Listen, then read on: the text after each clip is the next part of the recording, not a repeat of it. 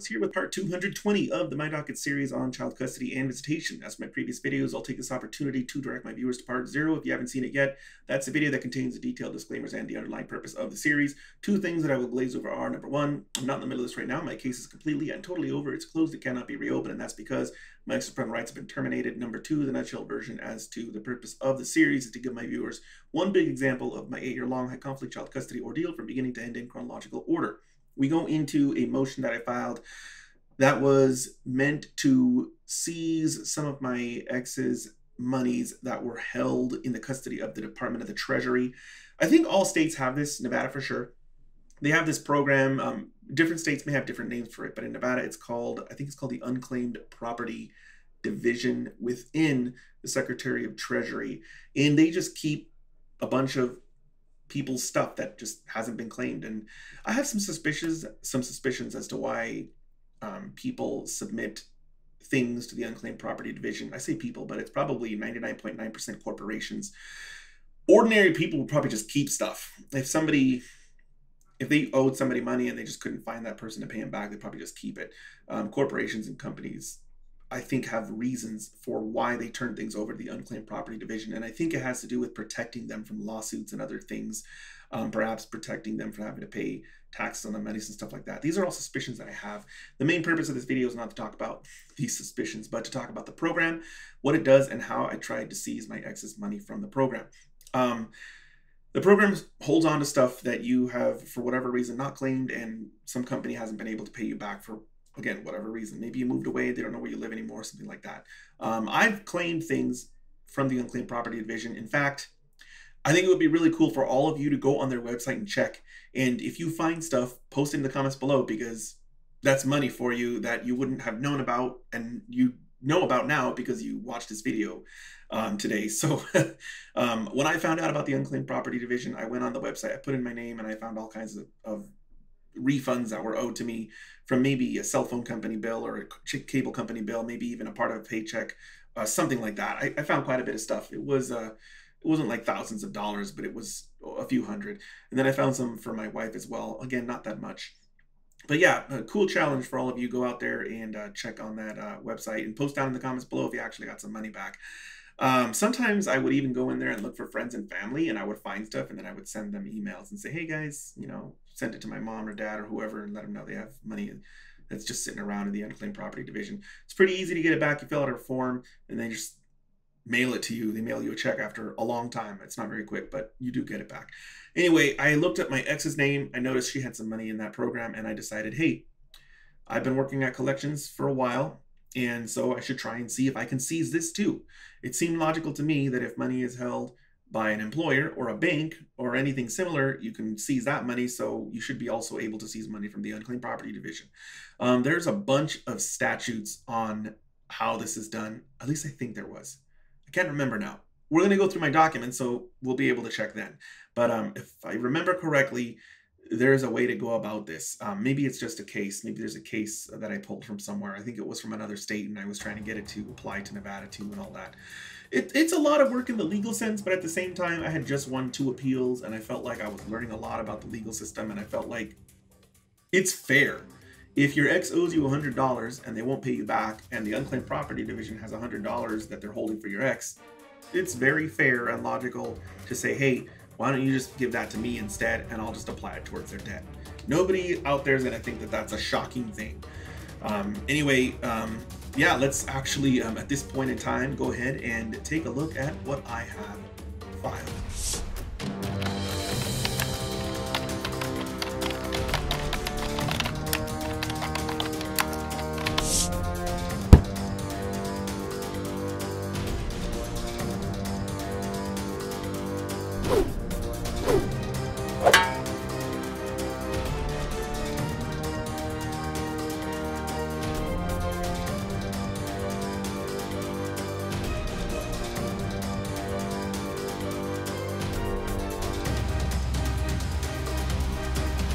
Here we have the motion for designation of entitlement to property held in the custody of the Unclaimed Property Division. So it looks like what I'm trying to do is get the judge to designate to the Unclaimed Property Division that I am entitled to the money held that the property of my ex. It looks like just from cursory glance. Standard introductory paragraph. I introduce myself to the court. I indicate that I'm appearing in proper person, which means that I do not have an attorney and that I am filing this motion.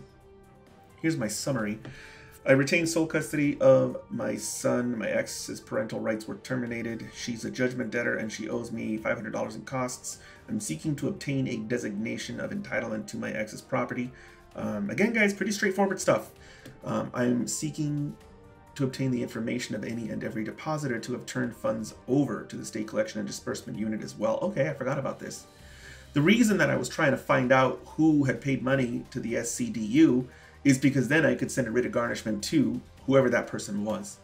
So I'm curious to see how the judge responded on this as well. I don't remember doing this. I do remember going after the unclaimed property money though. Factual background. Let's see, the court entered an order granting motion for costs, total of $500. I filed a notice of entry of order. To date, my ex has not made a payment on the judgment. She owes, for over 3 years now, a modest sum of costs in this case. Now, I'm saying modest because it's specific to this case here. Oh, no, wait. Oh, I'm mentioning the other case. Okay, I see. Sorry. Sorry, guys. So I'm mentioning that she's failed to make a payment on this judgment and that she also owes money on the other judgment as well, though it's a lower amount. Judgment creditors' rights and entitlements generally. Statutes permitting execution against specified kinds of property must be liberally construed for the benefit of creditors. The general rule is that if the interest is assignable or transferable, it is subject to execution. This is a case Sportsco Entertainment. Okay, that's just a general overarching principle that they are wanting judges to interpret any statutes that entitle you to seizing assets, to interpret those liberally in favor of seizing those assets. The onus is on my ex, not me or the court, to bring any claimed exemptions before the court through the appropriate procedure. Right. So there's a statute. It's 21.112, and it's discussed in Mackey v. Chong, and that explains that judgment debtors may be exempt to execution, but they have to themselves do certain things to trigger those exemptions, with rare exceptions. It's not our job as the judgment creditor to speculate as to how their defenses may come up or what kind of exemptions may come up. That's not our job. It's our job to seize the money. It's their job as the judgment debtor to try and prevent that from occurring. And I think I have a video on the topic if you guys want to learn more about it. I think it's under affidavits claiming exemption. Check out that video. It should be under the legal nuts and bolts category. To the extent that the court may deem these collection efforts included within the definition of domestic relations matters under 16.21, the same rules provide this court with the discretion to control when post-judgment discovery can occur and to what extent. Basically, I'm trying to make sure that this court doesn't refuse to open discovery because, oh, well, it's a child custody case and you can't do that. I'm trying to mention that there is a rule that does say that, sort of, but there's also a subsection in that rule that says the court has the discretion to open post-judgment discovery. The reason I am mentioning that is because it looks like I want to send a subpoena ducis tecum to the SCDU. Looks like that's what I'm trying to do with that. Compare this case. Examination of the State Collection and Disbursement Unit. It's a creature of law. It consists of a fund which accepts an obliger's child support payments and disperses those to the obligee. The fund is managed by a chief as designated by the Department of Family Services. The law defines the chief and designates the Department of Family Services as controlling the division. And then I also cite another law which authorizes the administrator to adopt regulations and carry out the chapter, as well as another law which defines the administrator. DCFS is a creature of the Department of Health and Human Services. I cite another law, two laws actually. And I wonder why I'm doing this. It might be because I'm going to ask to examine the person who's in charge of this section to give me the answers that I need. After almost 2 years of not being able to locate my ex, the SCDU has recently begun to receive child support payments from what is likely to be her employer. I'm a judgment creditor. I'm entitled to the information detailing who the depositor employer is, because then I, who have a cost judgment against my ex, can also separately file a writ of garnishment to collect on this money as well. If you want to know more about what I'm talking about, watch my video on the topic execution and asset seizure. I explain the process in which an ordinary person who wins a lawsuit can go about collecting money that's owed to them, as opposed to having the district attorney's office child support enforcement division do it for you, which I can't do because the $500 that are owed to me aren't child support, they're cost awards. I'm intending to serve okay, so yeah, I figured what I was going to try and do. I'm intending to serve Ross Armstrong, the administrator of DCFS, with a subpoena to answer the relevant questions at issue, and then I cite a law here that indicates how I can serve that. And additionally, I'm intending to serve subpoenas Ducas Tecums requesting same information, and should the response by DCFS satisfy the information required, I will move to vacate any upcoming hearing scheduled by the court in order to preserve judicial resources. Seizure of property held in the custody of the Secretary of Treasury. The Unclaimed Property Division is administered by the Secretary. I cite this law. And they take custody of unclaimed property and turn it over to a claimant where appropriate. Unclaimed property and an unpaid judgment collide in this marital dissolution case. Nice. I found the perfect case, but it's not in Nevada. Looks like it's in Florida. So in Florida, this exact issue came up. Somebody in a marital dissolution case, divorce, was owed money, and they wanted to see if they could get that money from the Unclaimed Property Division. This statement leads the publication that should control on this issue. Analogous with the aforementioned case, I'm trying to seize my ex's assets currently held in the Secretary of Treasury's Unclaimed Property Division. As neither our statutory nor our case authority sheds light on this question, we should look to the extra. Okay, so what I'm saying here is that since there isn't a case in Nevada, we should look to extra jurisdictional authority, which would be Florida, to guide their determination here. And I mention this because I'm citing my own case, Falcone v. Secretary of State. If you guys remember correctly, the case that I was published on had the same issue come up. There wasn't any case law in Nevada to help the Supreme Court of Nevada figure out how to deal with this problem. So they went to the New Jersey Supreme Court and they pulled a case from New Jersey. So I'm trying to do the same thing here with the Florida Supreme Court's case. So I'm drawing an analogy there for the most part. I am mentioning that the act complies. What is this? What act? Oh, my efforts. My efforts. Okay, so I filed a claim with the Department of the Unclaimed Property Division seeking my ex's unclaimed property pursuant to the law as required. And that by doing so, I'm satisfying the exhaustion of administrative remedies doctrine. I might do a video on that, guys. Very short, I will say that there is this doctrine that says that before you go to court, you should try to exhaust all of your administrative remedies first.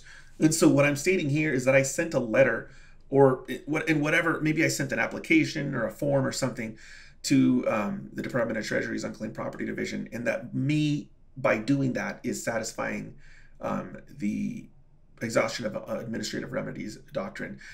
So I can see here that I've attached it as Exhibit 1, so we'll take a closer look at this to see what it actually is.